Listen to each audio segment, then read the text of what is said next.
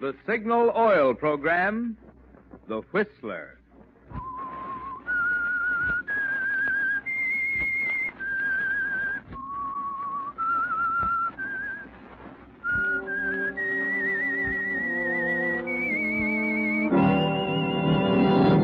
I am the Whistler, and I know many things, for I walk by night.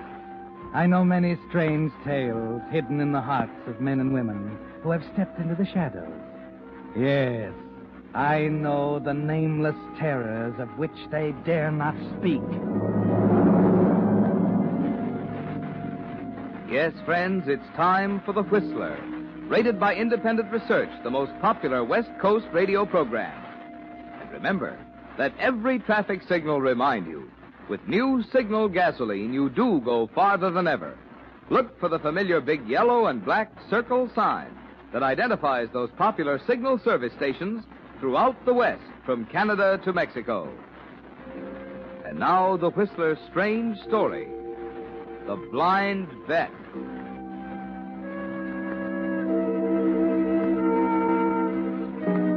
Tom Brayton stood quietly in the darkness, in a corner near one of the cabanas, hidden from the open courtyard by a screen of shrubbery and palm trees. The luminous dial of his wristwatch told him it was 11:15, but he hadn't long to wait. He looked with satisfaction on the courtyard and fountain, down the long line of cabanas past the huge, brilliant Casino del Rey, rising like a fairy castle in the desert. The finest, the costliest, the most luxurious gambling resort in the country. And all of it, the music, the glitter, the throngs of well-heeled socialites, a tribute to him. A monument to the patient, calculating gambler's mind that brought this all to pass on a barren alkali flat. Suddenly he stiffened. Two men were coming down the steps of the casino, one of them very drunk, the other helping him. Tom held his breath as they moved nearer. Hey, old boy, don't get me wrong. You're the best little bartender in the land. It's just that I object to these high-handed... I'm sorry, Mr. Warren. I'm just following Mr. Braden's orders. He said to put you to bed, and that's where you're going. But I don't want to go to bed. Don't you see? I want to go back to the casino. Yeah, I know, sir, but Mr. Braden... Never mind, Mr. Braden. Did it ever occur to you, old man, that Mr. Braden owns exactly one half of this place? That I own the other half? Listen, don't you see, Mr. Warren? He's afraid that in your condition you'll make a bad impression on the guests. He's afraid I'll make a bad impression. Now, Sure. that's funny. That's very, very funny. Tom Braden, card shark. Afraid I'll make a bad impression on the guests. Yes, sir. Here, let me open the door for you. Now, this one. Yeah, sure. Now, maybe you don't know that I picked Tom Braden up in a rigged house, a clip joint where he was dealing blackjack. He was not. Sure. I took him to the right people. I made his connections for him. Yes, I know. Come now, on. let me finish. I found the money for him, too. $500,000 cash on the barrelhead. Hazel Symington didn't know him from Adam. I took him to her. I spoke the good word, and bingo. She comes through with $500,000, just like that. Yes, sure, I know. You know what? What? Now he wants it all. What do you think of that? I think you better go to bed. Now, come on, Mr. Warren, please. You don't believe me, do you? Oh, yes, You don't believe he wants it all now? Oh, well, don't matter. He's not going to get it anyway. Not with that $500,000 note coming up next week. Listen, will you please get inside and get to bed? Now, come on, will you? Eddie, I'll go. All right, come on.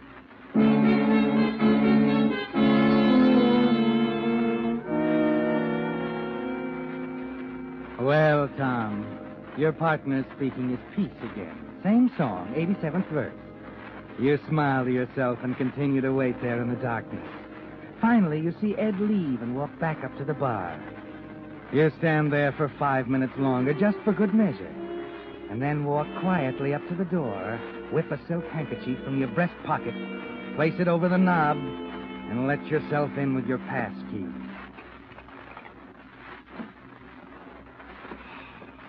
You flick your cigarette lighter. Just as you thought. John Warren is dead to the world, lying on the bed fully clothed. Remarkable what a couple of knockout drops will do, isn't it, Tom? Quickly, you move around the room, Make sure all the windows are closed tightly. Then over to the gas heater in the fireplace. Once again, the silk handkerchief over the valve. Ah, there. John Warren was right, wasn't he, Tom? You do want it all.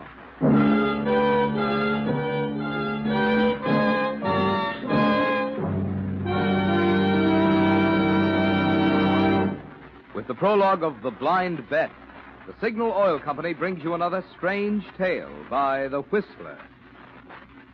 Let me see. 1, 2, 3, 5, 9. Just 9 more days before your 4th of July holiday. For most folks with cars, that means a trip somewhere, to the mountains or to the beach. But for too many folks, it's also going to mean accidents. Accidents that could have been avoided by an ounce of prevention. Here's what I mean. Traffic deaths in April were 47% higher than a year ago. One big reason is that today's aging cars are wearing out. In the recent police traffic check program, 1 out of every 3 cars inspected had either defective brakes, tires, lights, horn, or windshield wiper. Little parts that cost so little to fix, but can cause such big accidents. So play safe. Stop by your Signal dealers to have your car checked over. Caring for your car is his business, and you'll find your Signal dealer is prepared to serve you in many ways. He can repair that tire with the weak spot, or retread the one that's worn smooth. He'll replace that worn-out fan belt, radiator hose, or windshield wiper, or put a new bulb in that burned-out stoplight. But take a tip. See your Signal dealer this week before the last-minute rush. Then, when the 4th of July arrives, you'll know your car is ready for a safe and happy holiday. And now, back to the Whistler.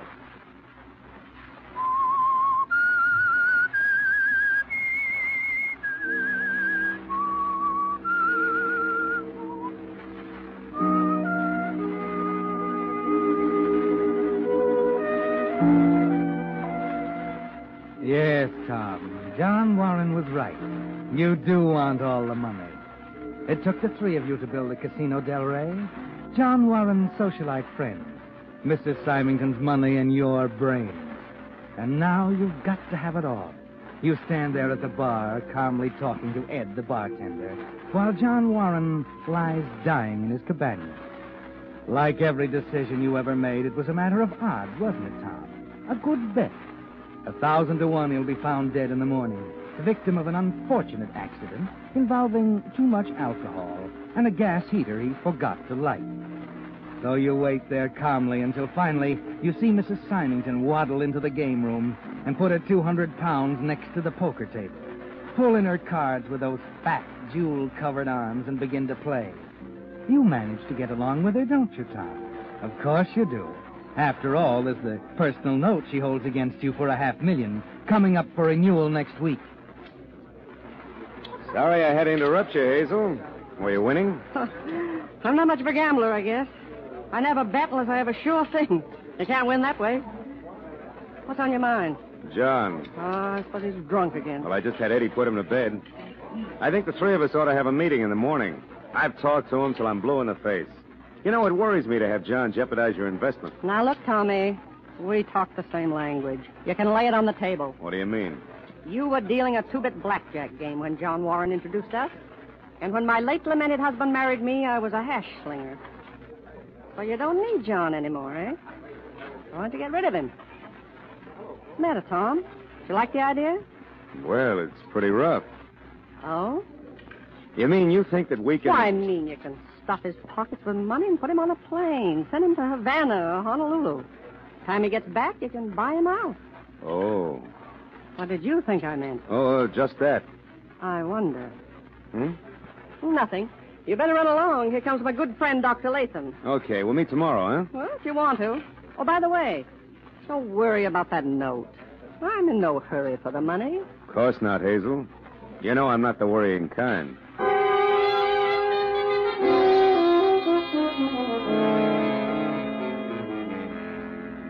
So Hazel goes back to the game with Dr. Latham.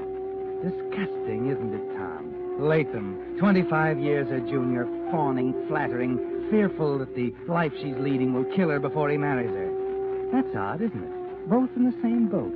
You're afraid something will happen to her, too, before you get your hands on that note.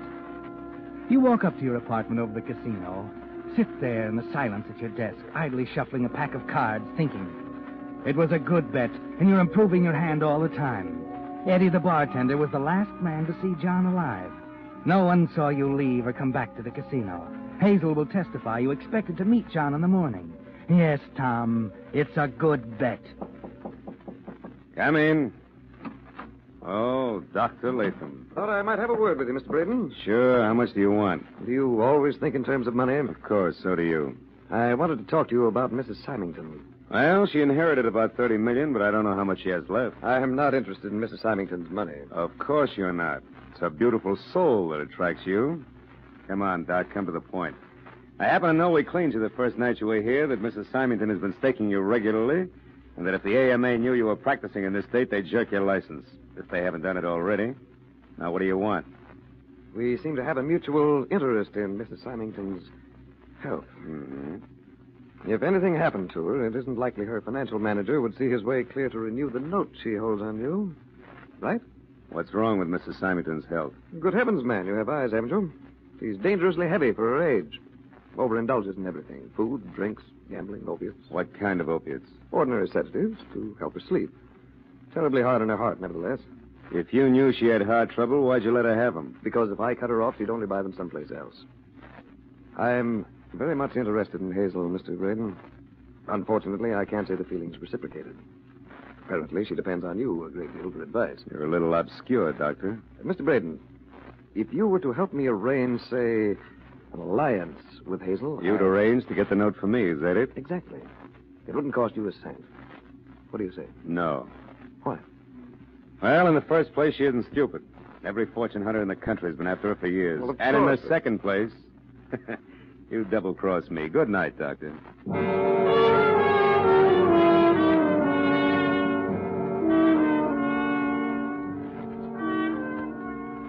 So the doctor has the idea, too, hasn't he, Tom? Something about Hazel's health. Something about her estate moving in to collect the $500,000 note, should anything happen to her. You know you can never pay it. They might as well ask for the moon. You knew from the first that you'd have to cross this bridge someday, just as you knew you'd have to eliminate John Warren. But this one isn't easy, is it, Tom? Somehow, some way, you have to get your hands on that note. Yes, it's something to think about. Something to keep your mind spinning all night. And then... Oh, what the devil. Yes? Mr. Braden, this is Eddie. Oh, yes, Eddie. Mr. Warren's dead. What? He didn't answer his phone, so I went down there. I opened the door, and the place was full of gas. Did you call the doctor? Latham's there now. Said Mr. Warren must have got cold during the night and got up to turn on the gas. But he was in a fog and went back to bed without lighting it. Oh. Tough, isn't it, boss? Yeah. Tough.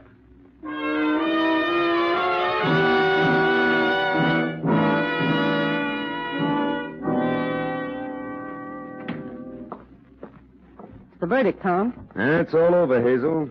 The good sheriff just left. Just like that. Just like that. You're a good gambler, Tom. You play a pretty tough hand yourself. I've got a couple of high cards, but I'm afraid I'm a little overcautious. Oh? Yes, Cabana tomorrow. I think we ought to talk about that note. Well, The last card you played was an ace. My luck, you know. the sheriff said it was an Oh, accident. of course. The only one who might deny it is John.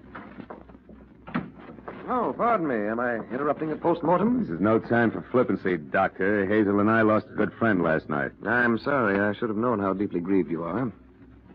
You don't look so well, Hazel. I never felt better in my life. I don't think you should play tonight. Now, let's not go through that again. You're I told you. overexcited. You've been that way for months. If you persist in this, if you keep up with this nonsense with sleeping tablets... I'm glad you mentioned that, Doctor. I'm out of sleeping tablets. Bring some over tonight, will you, please? But, Hazel, don't you understand? Hazel, you'd better listen to her. I'm going back to dress, Doctor. I'll expect you in an hour. Well, I'll bring you one tablet. And that's all. Just one.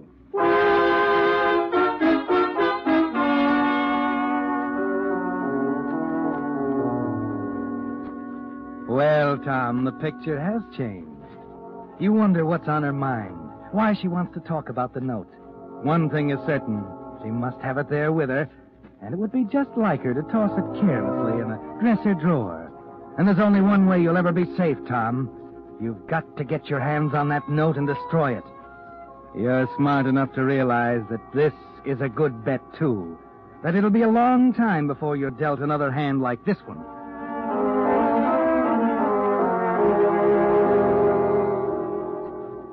But it's a blind bet, Tom. And the one thing that changed the odds completely, the thing that made your whole plan so ridiculously futile, took place a few hours later in Mrs. Symington's cabana. Now, I hope you understand, Hazel. I'll leave the sedative here, but I don't want you to take it unless it's absolutely necessary. Oh, just a minute. There's my call. Yes? Ready with New York, Mrs. Symington? Hello, Mr. Pierce. Yes, Mrs. Symington. What can I do for you? I'm afraid I made a mistake, Mr. Pierce. I just found I included that Tom Braden note in those papers I mailed you last week. Yes, it's due next week. Did you want me to start action on it here? No, mail it to me at once, and I'll take care of it here. Very well. Is there anything else, Mrs. Symington? No, that's all, Mr. Pierce. Goodbye. Goodbye. Well, what are you going to do? Foreclose? No. I'm going to tear it up. What? Tear up a note for $500,000? Are you crazy? I don't think so. Under the circumstances, I'm getting off cheap. You see, Doc, I've decided that this business is a little vicious for a woman of my age. Yes, but my good woman, $500,000. You don't know what you're doing. And you don't know Braden. It's quite a decision. Indeed it is. I only hope I didn't make it too late. Mm-hmm. That's a pretty generous gift, Hazel. Yes. And I want him to know he's getting it. That's very important. I want him to know tonight.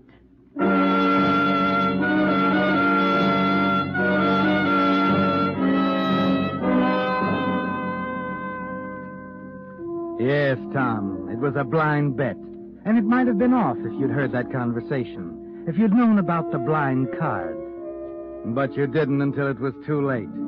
Shortly before midnight, you see Hazel and the doctor come into the game room, but you keep your eyes on your cards. The less you say tonight, the better. Hazel is nobody's fool. I'll bet, too. Hello, Braden. If you don't mind, I'd Later, like to... Doc, later. I'm busy. Well, could you excuse yourself for a moment? It's a matter of some importance. Look, if you want to cash a check, Eddie will take care of you. Now run along, will you? I'll see you later. It'll only take a minute. It's about the note. Oh. Well, I can't leave my guess. You understand that? All right, Braden. Later.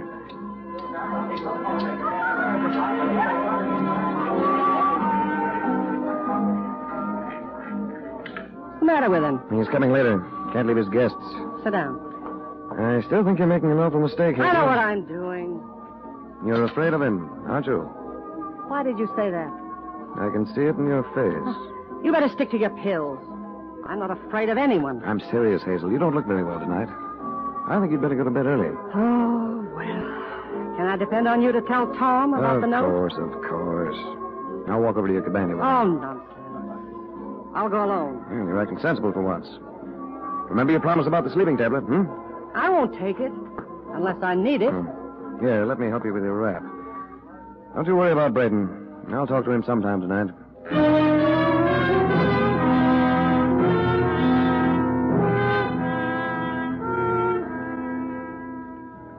You sit there and watch them, Tom. See Hazel walk to the door and the doctor turn and come back.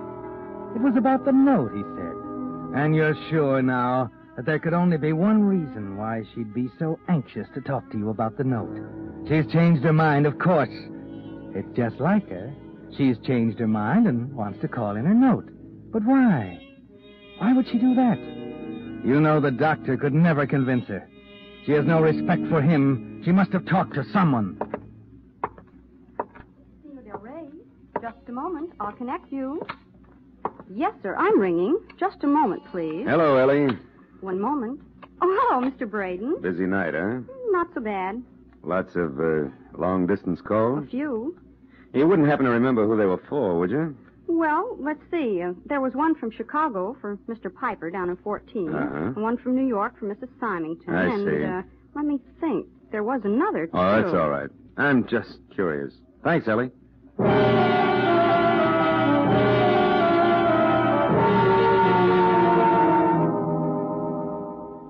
That's it, Tom. You're sure now, aren't you? Pierce called her from New York and changed her mind about the note. Of course. She wants her money, and you can't get it for her. You avoid Dr. Latham. You don't want to hear about the note. You have to be able to prove that you believed Hazel was going to renew it, that no one told you differently, that there was every reason in the world why you'd want her to live. Yes, Tom, there's only one way out now. That single sleeping tablet in Hazel's room, the one the doctor left for her, is going to be the last one she'll ever take. Oh, Eddie. Yes, Mr. Braden, can I fix your drink? No, I'm going up to my apartment. Look, I don't want to be disturbed under any circumstances. Did you see the doctor? No. He's been after me all evening. Says he's got to see you. That it's awfully important. Well, I can't see him tonight. I got a headache. I feel rotten. I'm going to bed. Tell him that. Okay, boss. Anything you say.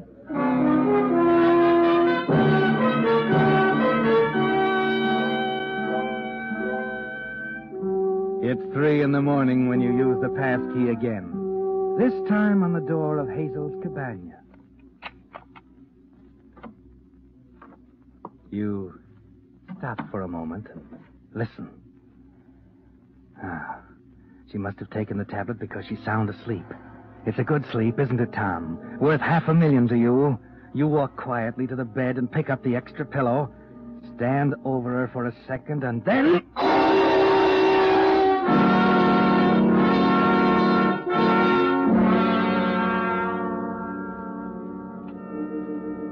She's stopped breathing now. It's all over, Tom.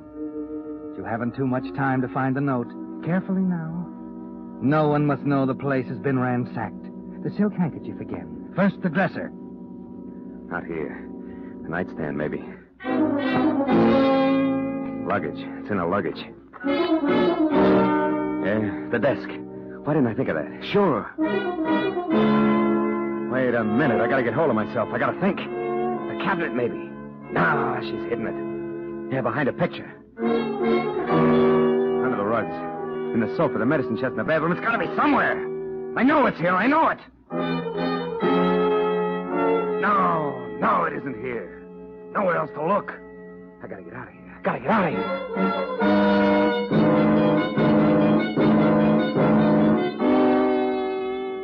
The bet didn't pay off, did it, Tom? You start out the door now, and then suddenly turn to take one last look. Nothing must appear disturbed. The lights from a distant automobile illuminate the room for a second, just as your eyes fall on the dressing table, and your heart almost stops. You nearly put the noose around your own neck, didn't you, Tom? There, on top of the dresser in plain sight, is the sleeping tablet. Hazel didn't take it. Quickly, you walk to the bathroom, fill a glass half full of water, put her fingerprints on it, and set it on the nightstand. Then you walk into the bathroom and get rid of the tablet. At least they won't get you for the murder.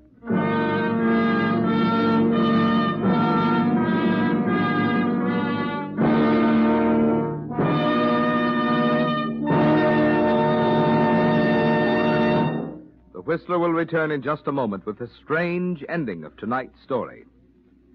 Meantime, a question.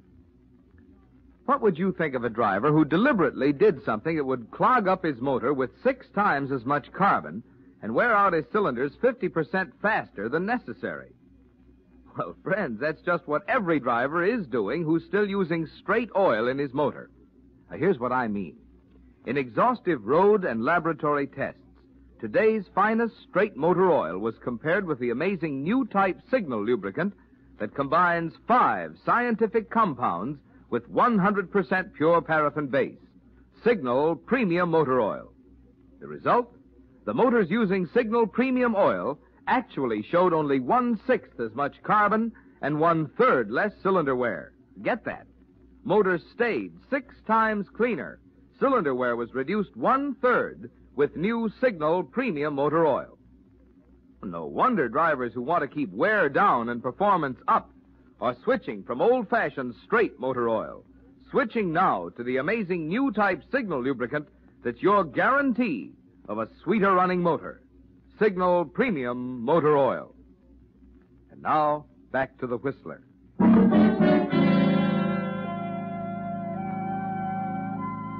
The next day, the Casa del Rey is in an uproar. But you're ready for it, aren't you, Tom? The sheriff is suspicious, of course.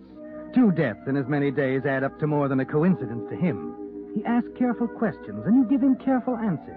You tell him what you heard Dr. Latham tell Mrs. Symington about the sleeping tablets, how she laughed at his warning that they were extremely dangerous, possibly even fatal. The sheriff is quite interested in that, isn't he? A few minutes after he leaves to question the doctor, your telephone rings. Yes? Braden, this is Latham. The coroner and I just finished examining Mrs. Symington. Oh? No marks of violence, no signs of poison. She died of a heart attack. You told him about the sleeping tablets? Of course. No reason to conceal it. You'll substantiate my story that I gave them to her under protest, of course. What are you worried about? I won't mention the note if you won't say anything about my owing her money. I wasn't worried about the note. I'm sure she would have renewed it today. That's just it. She was going to tear it up. What? What are you talking about? She called her lawyer in New York. Yeah, I'll have to call you back. Someone at the door. Tear it up. Tear it up. She was going to tear it up $500,000. Mr. Braden. Huh? Oh. Well, what do you want? I'm from the DA's office. Yeah? You're under arrest, Mr. Braden. Suspicion of murder. What are you talking about? She died of a heart attack. The murder of John Warren. You're crazy. That was an accident. Maybe. But we received a letter from Mrs. Symington this morning. She mailed it last night. Letter? It seems she was afraid for her life. Looks like she wasn't far wrong. What do you mean? It was marked to be opened only in case of my death. It was an affidavit, Mr. Braden. She swears she saw you turn on the gas in John Warren's cabana.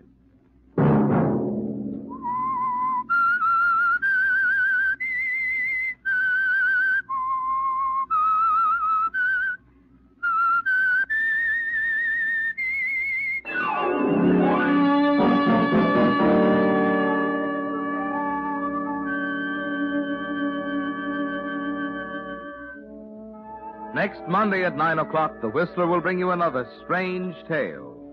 The Whistler is broadcast for your entertainment by the marketers of Signal gasoline and motor oil and fine quality automotive accessories, and by your neighborhood Signal dealer. Featured in tonight's cast were Gerald Moore and Myra Marsh. This program, produced by George W. Allen, with tonight's story by Bill Tobin, music by Wilbur Hatch, is transmitted to our troops overseas by the Armed Forces Radio Service.